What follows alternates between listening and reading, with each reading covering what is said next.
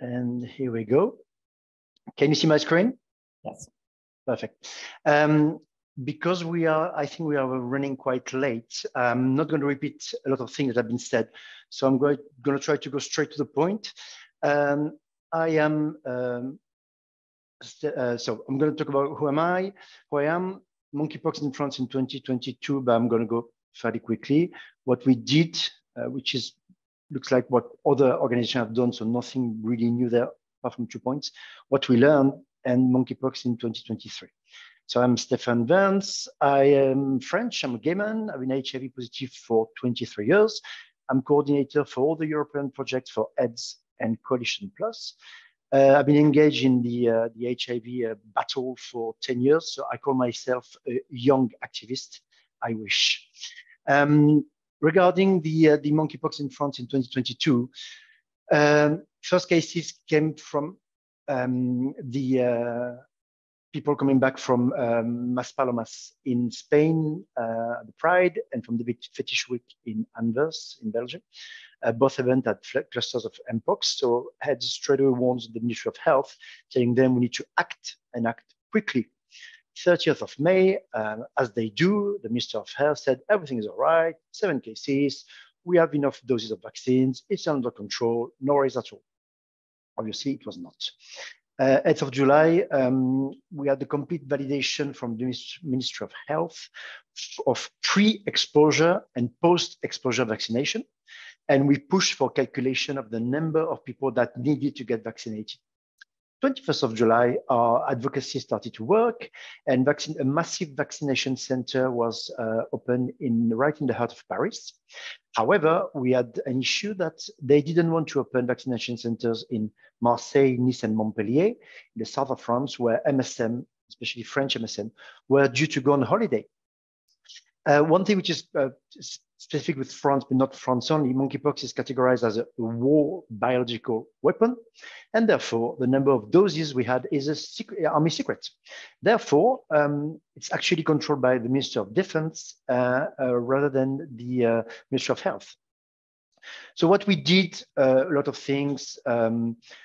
We work with the communities, we work with the organization supporting sex workers. We work in saunas, we supported vaccination and so on, like many organizations did.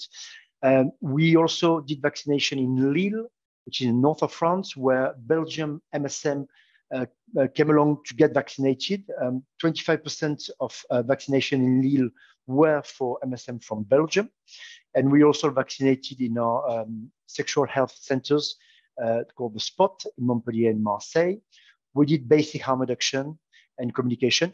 One thing which was really important for us is that we supported a peer-to-peer Telegram group, which was like with confidentiality of information.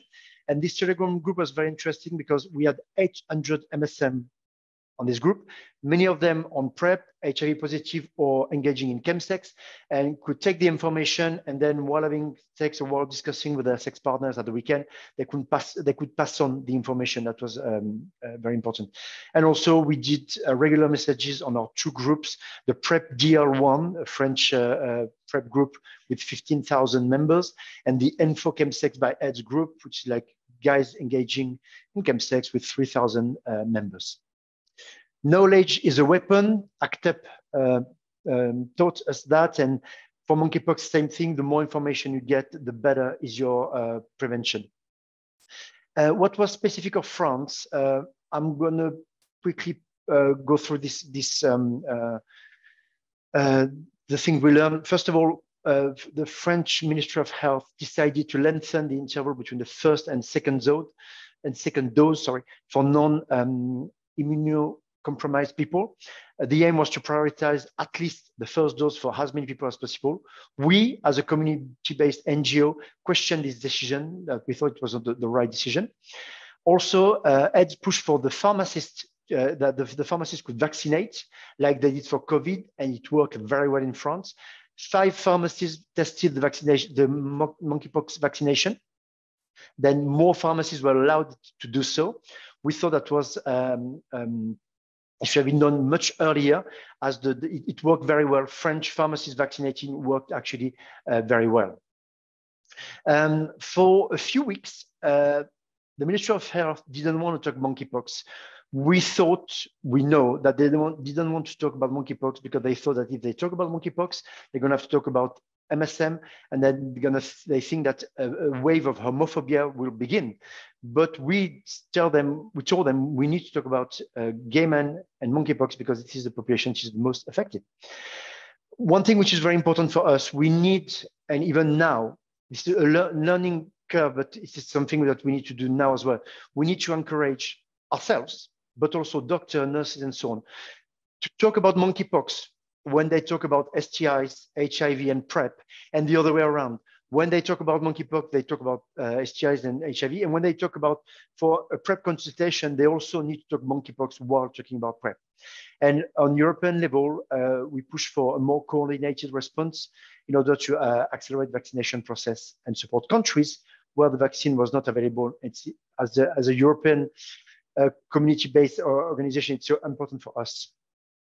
Last two slides.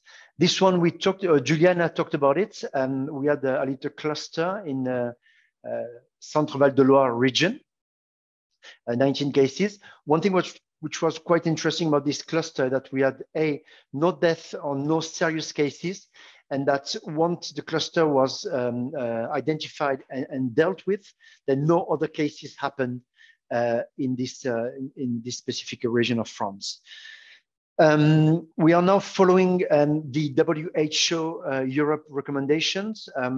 Will mentioned that early on, but I think WHO did an absolutely brilliant job early in January to involve community-based organization. I think it's a learning curve as well, that when you involve community-based organization, and prevention is better. So thank you to WHO Europe for that. On this slide, because the presentation is going to be saved on the Addiction Europe website, I'm just going to focus on the bold strategy to eliminate monkeypox, because I think if as far as I'm concerned, if we want to go away with 5 points today, these are the 5 points for me are very important. One, communication and community mobilization is key. When talking about monkeypox, we talk about what we learned from the HIV crisis. It's nothing about us without us. This is 1983, the Denver Principles, and it's still important today. And the Ministry of Health in France has understood that, and they know they can't do without us if they want to eliminate monkeypox. Vaccination also, specifically for the second dose. Many gay and bisexual men didn't get the second dose back in the summer 2022. And therefore, the current individual and collective antibodies protection is quite low. So, and with vaccination, we know that monkeypox is less complicated. Therefore, we need to keep pushing for vaccination. Once again, raising awareness among health professionals. When you talk about STIs, HIV and PrEP, you talk monkeypox. And when you talk about monkeypox, you also talk about PrEP, STIs, and so on. We need to support more and more our gay brothers and our fellow sex workers and trans people who are isolated. It's very complicated after COVID, after monkeypox. So we need to support them when they get isolated. And obviously strengthening the European coordination. I'd like to thank Addiction Europe and especially Ferenc, because last year when we wanted to push for more prevention, when we wanted to push and we need to be heard, Addiction Europe had a key role for us to be heard by local authorities and by the EU. So it was very important. Thank you for that. And we need to strengthen that as we go along. And that's about it. I try to be as short as possible. Thank you very much.